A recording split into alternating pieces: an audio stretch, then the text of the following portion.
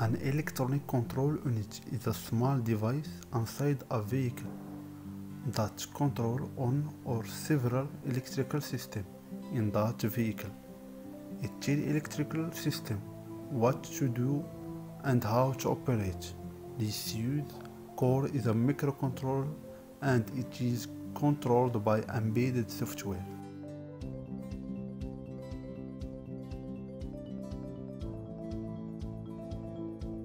An electronic control unit receives input from one or several parts of the vehicle and use that information to take action if needed.